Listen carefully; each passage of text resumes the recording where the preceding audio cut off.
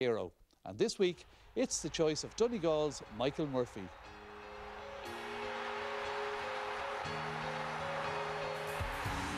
Been an avid Donegal supporter when I was younger.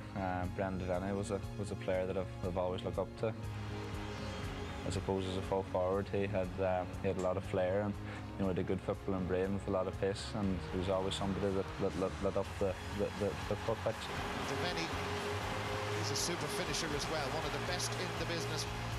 Brennan had the pace, and he had, I suppose he was very, very exuberant, and he was a flair footballer.